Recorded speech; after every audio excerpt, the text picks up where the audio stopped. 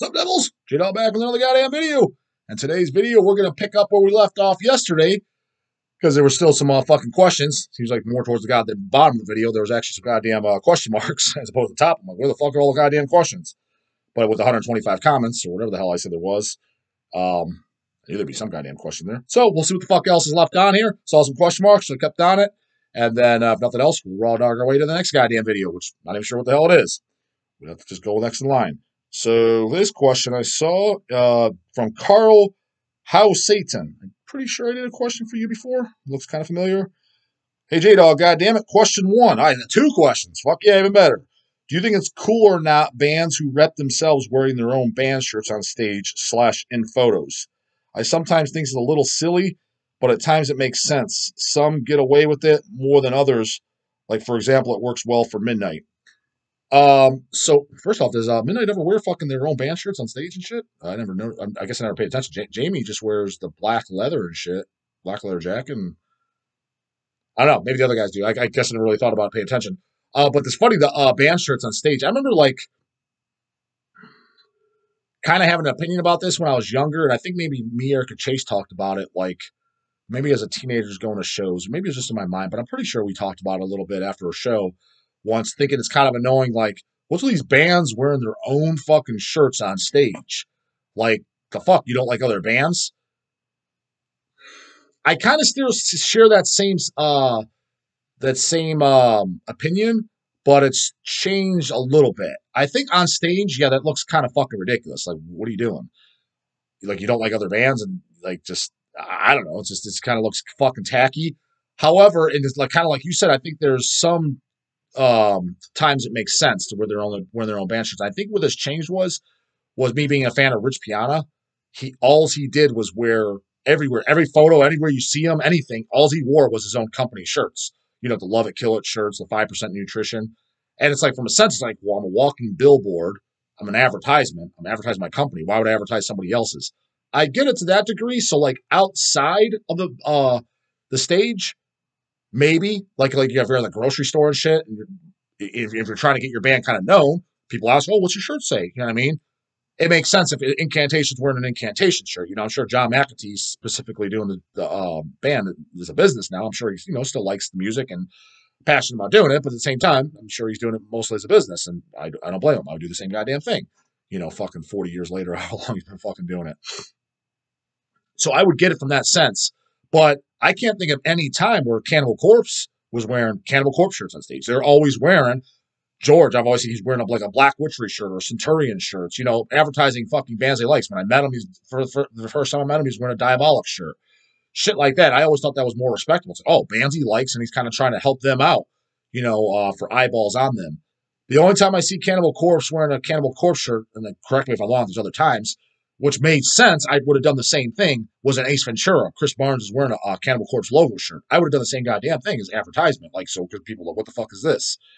So kind of like for marketing and shit like that outside of the stage, I get it in that sense. Like even myself, like for a while there, I never wore a Hell's Headbanger shirt. It's kind of like, why? I like the designs.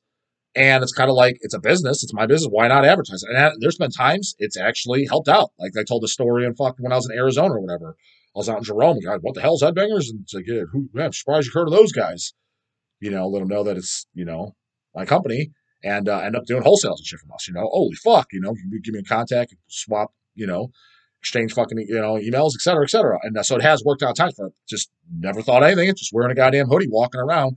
So it definitely makes sense in that regard. But especially if it was like, I don't know, I'll use them as again because it's just a band blowing up. It's nothing against them personally. But if it was a band like 200 Stab Wounds, I'm not saying they do this.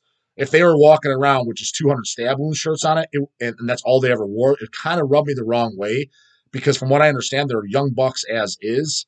And especially when you're young and just getting into this, I remember myself when you were excited about hearing other bands and checking shit out and collecting, records and CDs and buying new shirts from bands you liked. It's kind of like if they were to do, I'm not saying they do that. They very well may not. I'm just saying if they were to, it rubbed me the wrong way in a sense. Because it's almost like you're just jumping in this for almost like a potential business, which wrong goddamn industry to jump into if you're just jumping into it to make money in business. Not saying anyone's doing that. That'd be kind of dumb. I mean, I would get into something that probably a little bit more marketable you can make money on, but it just comes off that way.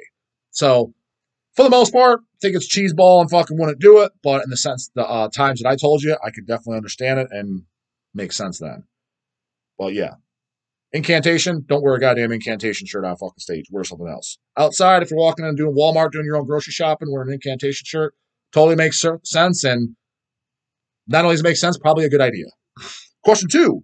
Which band or members of bands did you get pissed off someone ragging on when you almost want to fight? For example, I get so angry when anyone rags on Ozzy. Nobody. Actually, I literally don't care what anybody's opinion is on shit. You know how everybody says, I don't care what anybody thinks, but literally, like, I can almost count on one hand how many times, if anybody, I would say, I could think of a couple, maybe someone like King Fowler or somebody. I don't get the vibe that he gives a fuck what other people think. I mean, I know him pretty well, but I don't know him that well, so maybe he does in certain instances. But most people, they say that, and they're completely full of shit. And I mean, 99.9999999999999 of fucking people that say they're full of shit, including all you guys watching this. You probably all care to some extent.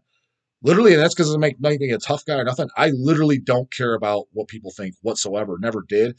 To the point where it's almost like kind of like maybe a little weird or sociopathic. Like, I don't care what people's opinions on shit. Like, literally, like, I'm the type of person, if I was to go get a tattoo, I don't ask other people, hey, what do you think of this? Or should I get this? I just put in my mind, oh, I like that. I'm going to get it. I don't get anybody's opinion, not friends, not families, nobody. I just go do it. If I'm thinking about trying something out or do something, anything, I don't ask opinions. I just read up on it. I make up my own mind, do it. If a new movie comes out, I don't ask reviews. I don't ask opinions. Don't even want to hear it. Don't care. New bands and shit come out. I don't ask other people. I mean, if it's something that I think somebody might like, I'll let them know about it. Or if we're talking about the topic, if I'm shooting the shit with fucking Don or Jamie or something, like, hey, what'd you think of that one or whatever?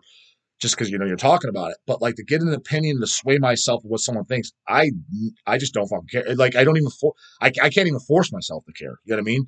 That's when people throw their opinions out and shit. I just say something negative about me in the comments. It literally does not bother me whatsoever. No idea why. But everyone else is fucking full of shit because literally it bothers them. I just don't care.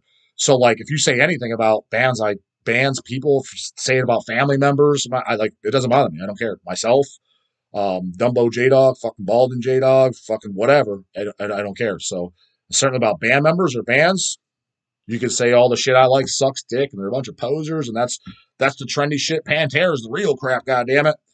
It just doesn't bother me. I mean, that maybe not even like that's not even saying that as like a cool thing or a tough guy thing. Maybe it's not even a good thing. Probably makes me a bit of a fucking weirdo and maybe a little bit fucked in the head, right? So I'm not saying that as bragging rights. I'm just being honest. Like it just, people's opinions. I really don't give a fuck. Never did. Layla Lover 90. If you won the big time lottery tomorrow, funny you said, man, I've thought about this many times. Would you still continue Hell's Headbangers? What fun, crazy thing would you do with the money, like a private hemorrhage concert? So let's define the big time lottery. If it was like after taxes take home $100 million or more, that's what I consider that's what you took home after paying your taxes, et cetera, whatever you pay, 30% or whatever the hell it is. That's what I would consider big time. Because if it was $10 million, if I won $10 million take home, would I still do Hell's Headbangers? Yeah, I would. Now I would probably retire pretty early, and I'd want it a little cushier, but like I might change up like my job description a little bit, talk to Eric and Chase, maybe probably take a pay cut. Hey, I want to just do this, and that. I'm not coming to this warehouse every day. Negotiate something, but I'd still want to be some part of it because, like, if I stop, what the hell else am I going to do all day? I go to the gym and shit, but what the fuck? I don't take all goddamn day. So, what I do? Sit around watching the Idiot Box. I don't have too much outside fucking metal and bodybuilding, working out shit. I don't have any other interests, to be honest with you. So I can't really force myself to get into other shit. So what am I going to do, right? Having said that, so with the fucking big time lottery, same kind of scenario, but what I would do is I'd want to move out to Vegas and I'd want to do something kind of remote. I wouldn't mind doing emails, probably still doing these videos because I enjoy doing them. And maybe like do like one of the other departments, like maybe like ordering the merchandise, doing all the wholesales and shit like that. But definitely would want no part of going to the warehouse every day. I'd be like, I'm done with this. I don't need to. And I'd be fine with like if Eric Chase, well, this is so unfair. You're only working like 15, 20 hours a week, 25 hours a week. Just cut my pay in half or a quarter or whatever. You know what I mean? I would just do it More so, what do you mean for the money at that point? He's got $100 million. What the fuck? You don't need anyone. You can live 10 lifetimes on that, unless you're a complete dumbass buying yachts and stupid shit, which I wouldn't. Wouldn't be about the money. It'd be kind of like staying busy, but I wouldn't want to do it for free either. So I would do that way, just extra money and whatever, just secure my future and fucking, if I kick the bucket early, that way Lindsay's set up for luck and life, et cetera, you know? So things like that. But that's what I would, yeah, if there's a Mega Million, I would do it, but it'd be on a much smaller scale, work wise. And all-time goal is I want to move to Vegas anyway. So I'd want to do something remote from there. So that is what I would do. But I think I still would do these videos though.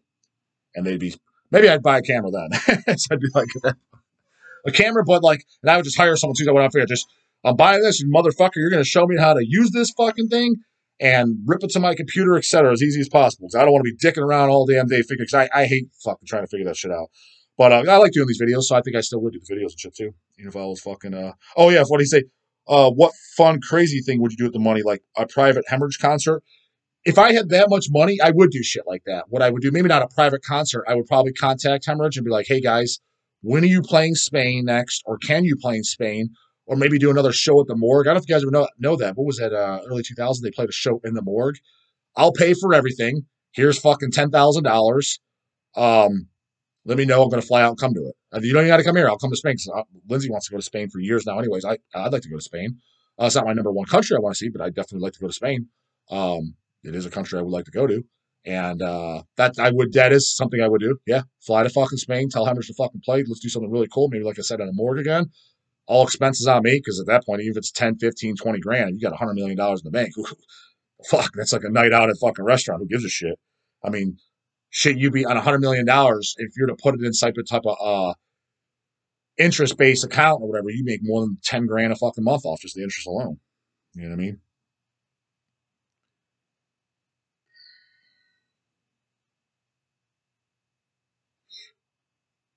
Life Eternal. Who do you think is the most metal dude in the scene? I don't mean like cringy, yeah, bro, metal types. I mean somebody who eats, breathes, and sleeps metal. My votes are for Fenriz and Kate and Pena from Hyrax. Thoughts? I disagree on both of those because my look is a little different. What I consider the most metal. I met Kate a couple times. Caton's a super fucking cool guy. Like him a lot. From what I met, anyways, he was cool, but maybe he's a dick behind the scenes. But did seem like it came off as very, very friendly when I met him, and I like Hyrax a lot. But I don't consider I'll just use him as an example. For example, the reason I don't consider him is because he likes pretty much stuff of his era and older stuff. That doesn't make you the most metal. You know what I mean? And this is nothing against him either. Like, for example, I don't put myself in this fuck. I don't put myself in the most metal category. Although I could be in a, I guess, more metal category because I kind of like across the board. I'll explain why what I consider the most metal. The people I consider the most metal are people you haven't heard of. They're people that have been following or at least like stuff from basically, let's say from Black Sabbath up to shit of today, even stuff of today, and you have to still be buying records and CDs. None of this I download shit. None of this I only listen to Possessed and stuff I grew up on. That's not the most metal guy. That's just not. You're still living the metal lifestyle. You go to shows, collect records, collect CDs. You wear fucking metal shirts, not Abercrombie and Fitch, and you see a guy in fucking blue jeans and what the fuck is this guy doing on a soccer game? That's not metal. That's not the metal lifestyle. I'm not going to say that makes you a poser or anything like that, but you're not if we're talking about the most metal person in the scene, you gotta fit the bill. You know what I mean? So who would I say fit the bill? One person that comes to my mind, a person that's definitely up there is a guy here in Ohio called Mike Hughes. I've known Mike for several years because he has a huge fucking collection. He goes to every fucking show, and he still legitimately just loves the music.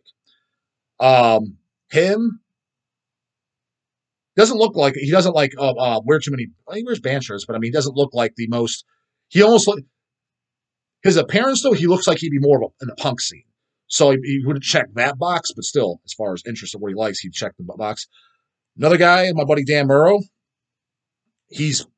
Dan's probably he's more up to date as far as the modern shit than Mike is, and he likes all the stuff. So Mike and like Dan, like I said, they like from past to current. And Dan, Dan comes down and buys. He builds up every week. He orders every single week from us, and he basically has a fucking bin. By the way, don't ask me if you get a bin. Dan's the only guy that gets a fucking bin.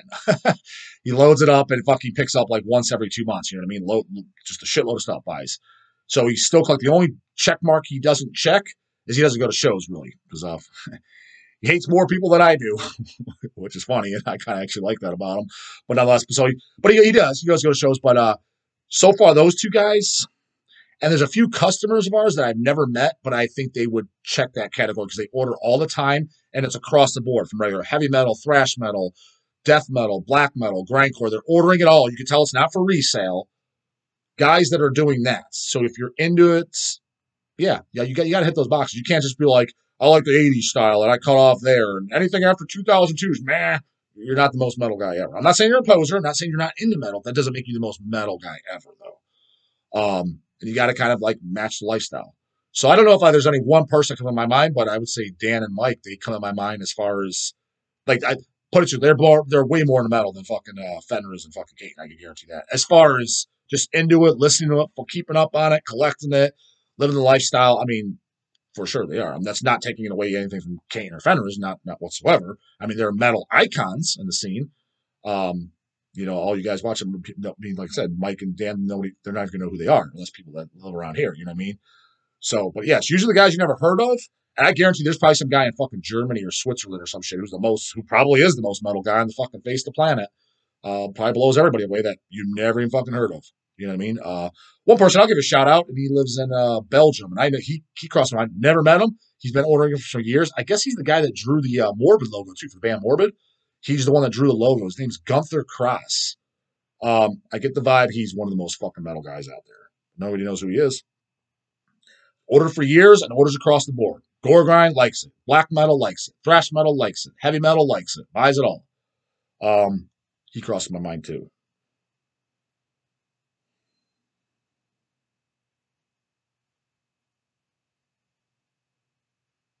Tom Foley, would Hell's Headbangers ever sign a crust band? Somebody replied to him. Oh, no, they didn't. Why does it say one reply, but there's nothing in here? Yeah, if there's something good, I mean, doesn't Scum Ripper kind of fit in that category? Crust fucking thrash kind of stuff, you know what I mean? But just a pure, I mean, yeah, I don't see why not. I mean, we did the Vladimirs and shit, and that's like not really metal. That's kind of like, horror punk. And we did High Spirits, and I don't know, is High Spirits even metal? It's kind of more like hard rock, heavy metal. So it's not like we've done anything out of the realm. So yeah, something was good. It came along, and I mean, Necrophil too, aren't they kind of like in the crust? I'm not going to say they're a crust band, but don't they kind of they fit in that fan base niche. So it's that what I'm getting at is not a real possibility. You know what I mean? So sure.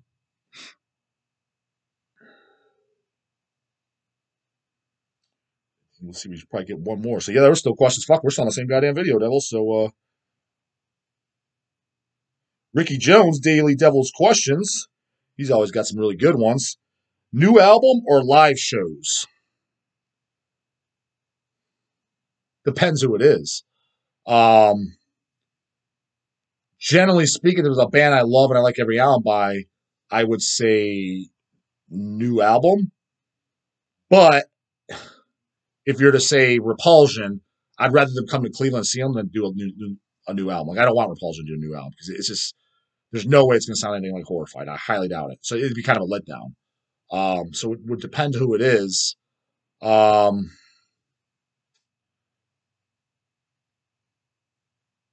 at this point too, kind of like Black Sabbath, that was with Ozzy or whatever. I'd go. I'd go to a show. I'm not going to pay $300, but I want good front row seats, and I prefer that over a new album. Although I did like that 13 album, the number 13, which came out a while ago now, but I did enjoy that. But generally speaking, if I was to hear Black Sabbath is going to do another album in 2023, I'm like, oh, okay, this is probably going to suck. Granted, that's what I thought 13 was going to be too, but I actually enjoyed it. So, but a live show would be cool, So it kind of depends on the band. And then I guess bands like Immolation, live show or new album. Honestly, either or. I'd be okay with either or. Um, yeah, flip a coin. What a matter to me at this point. I like both. Would go to the show, and even their last album, I liked it. It was good. Own it. Bought the LP.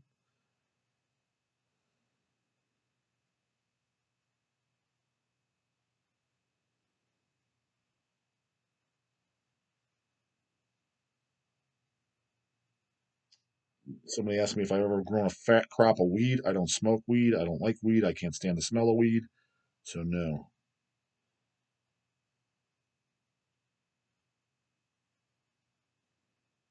So do one more goddamn question.